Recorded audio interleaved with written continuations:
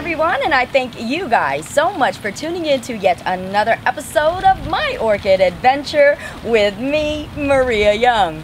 So in today's episode, what we're going to be talking to you guys all about is extreme cold temperatures and the devastating effects that it can have on our orchids. And also I'm going to give you some tips in case you do experience some of the disasters that go along with this and some of the things that you'll be able to do to help to rescue your orchids. But before we go ahead and do that, I definitely want to take a moment to recognize my very important orchid peeps out there.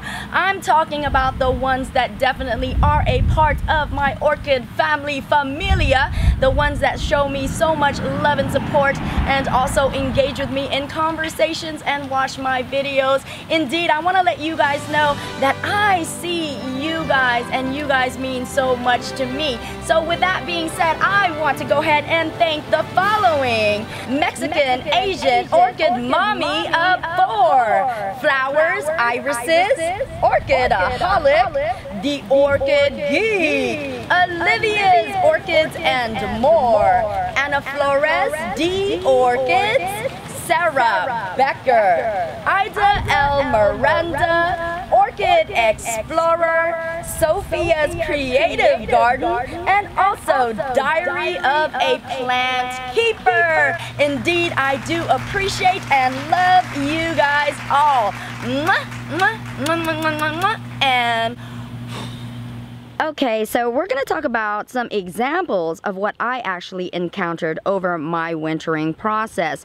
I actually left many of my Vandaceous orchids right outdoors because I was dealing with an infestation of the thrips, and I definitely did not want to bring my orchids in and also bring those darn measly bugs inside as well, because if you guys don't know, they can also bite not only orchids, but they can also bite human beings as well. So indeed, not a very happy thought. And because my orchids did remain outdoors, they did experience some extreme conditions. Our temperatures actually dipped down into the low 30s, and of course they experienced some frost and also unfortunately some freezing temperatures. Now of course it is very important that you do the research on your type of orchid, because that is going to determine exactly how tolerant or less tolerant they are. And one of the indications that you might notice is the extreme yellowing that might start happening to your orchid leaf. That is definitely a sign that your orchid is not keen on the weather temperature at hand. And another telltale sign that the orchid is suffering from the cold temperatures is the fact that you're going to start to notice some very dark discolorations. As you see here, you're seeing a deep burgundy, maroonish, dark purplish color, and you're seeing it in the leaves. And if we take a look, you're going to also notice it in the pseudobulbs as well. And this plant right here is not normally like this in its normal state. In its normal condition, it is a very green plant. And this right here is my Cindy Banks, and if we take a look at her leaves, you're actually seeing multiple discolorations in her leaves. You're seeing the yellowish and then some orangey, also some reddish and purplish and maroonish colors all throughout, and all of this indeed is taking place because of the cold temperatures that she did experience. Now once your orchid does experience the freezing temperature and it does have some effect from the frost, this is now what you will see. Some wilting and some desiccation, and if we take a look down here, you're seeing extreme discoloration in the aspect of browning and also blackening. And if we take a close look, you are seeing that extreme pitting going on in the leaves as well. And here's yet another sign where this orchid actually literally shows burn mark from the actual frost itself.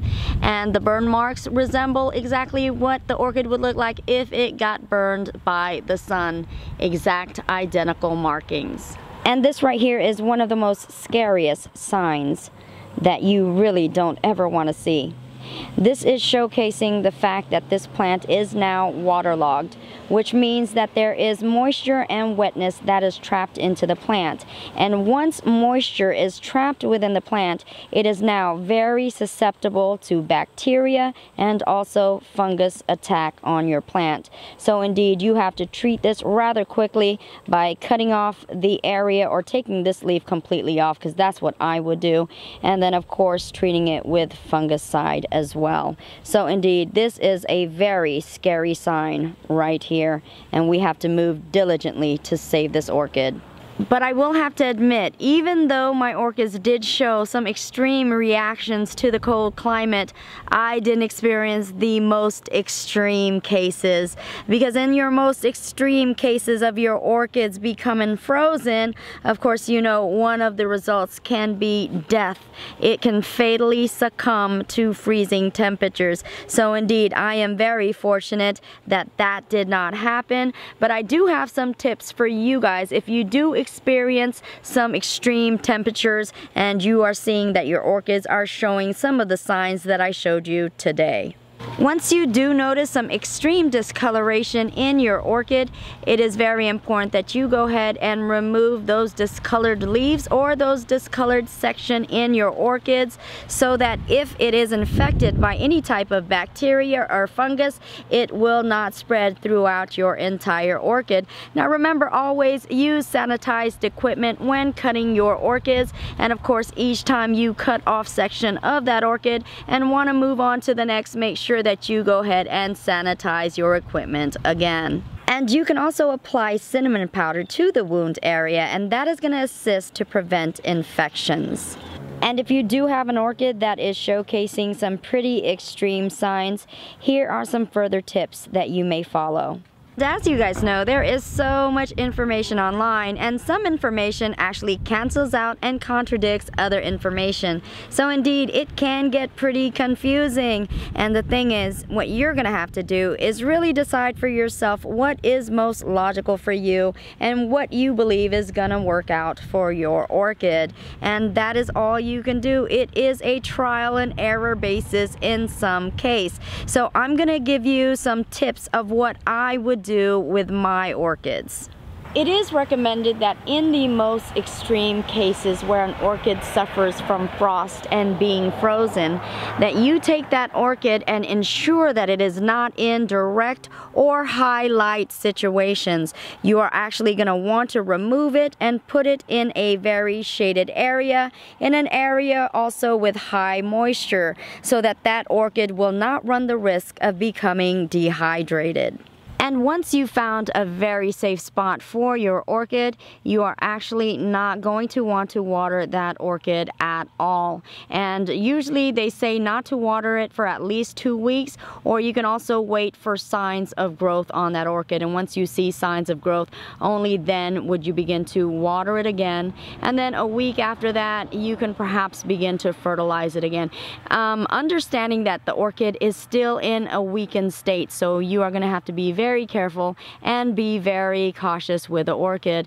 Now, the reason why they don't want you to water this orchid for at least 2 weeks or until signs of growth in that orchid can be seen is for the simple fact that if it is waterlogged or if there is moisture in that orchid, you do not want to accelerate that process of possible infection in that orchid. If there is water logged in there, it is susceptible to fungus and also bacterial infection, and that is definitely what we don't want.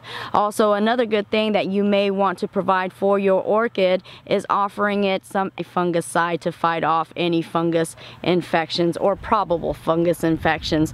So indeed, folks, those are my tips for you, and I'm hoping that this is helpful for you. If you've experienced anything like this with the freezing temperatures and you've seen something that worked for you that you would like to also share with others, please be sure to post those comments below. Definitely would like to hear from you guys, because that is how we're going to learn through your experiences. So indeed, sharing is caring. And if it is true with the saying that says that every cloud does have a silver lining, I do want to tell you that it is said if your orchids do experience some pretty extreme temperatures, then you may expect to see some rapid production of some orchid spikes. And I do have to say, it does appear to be true in my garden. That is the silver lining on my orchid blossom, that indeed I am beginning to notice many spikes and blossoms that are going on with my Vanda orchids. Here is my Mimi Palmer crossed with a Cool Ton of Fragrance. And this is my Denisoniana crossed with an Insignis. And this is my UFO orchid, my unidentified fabulous orchid. And here is my Denisoniana crossed with a Deary Eye. And there goes her spike right there. And this is my Denisoniana. This is the Alba form. And there's her pretty little spike. And this right here is a tiny little guy. It's a Vanda Cool Ton of Fragrance crossed with a Lazunica. And if we do take a closer look, do you see that right there? That indeed is its spike. Such a little guy, and it wants to grow up so fast. Here's another one that created its spike, and now it is in bloom. And look here, this is my ugly duckling orchid, if you've seen that video. And indeed, if we take a close look, look at that right there. Indeed, she is spiking as well. And we've already had our prior blooms. And here's another UFO. My Mimi Palmer crossed with a Thong Chai, and if we look close right here, oh my gosh, it wants to produce some seed pods. It is interesting to watch, and maybe one day I'll have them actually develop for me somewhere. Who knows? My very faded but did bloom orchid right here, my Ascasenda Secantharat. And also this Vanda Kralurk White crossed with a Charles Goodfella. Indeed, it is faded as well, but yes, she was one that has already bloomed. And another beautiful prior bloomer right here is the Semi-Terete Vanda. So indeed, that is the silver lining to this entire experience. And there you have it, folks, and I thank you guys so much for tuning in to yet another episode of my orchid adventure with me, Maria Young. And if you guys like this video, please be sure to give it a green thumbs up. And of course, if you want to stay tuned to the latest and greatest orchid adventures with me, please be sure to subscribe. Also, you can join me on my Facebook adventures as well at My Orchid Adventures right on Facebook. And you guys already know, indeed, I do love you all.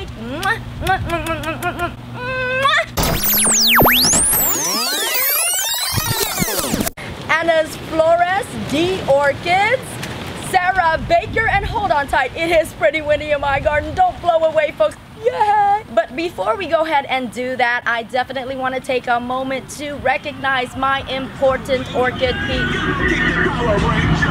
It's like a club scene in my garden with all these cars passing by, pumping that music, so let's get the orchid party started. Oh. Okay, sorry about that. Let's take 101. And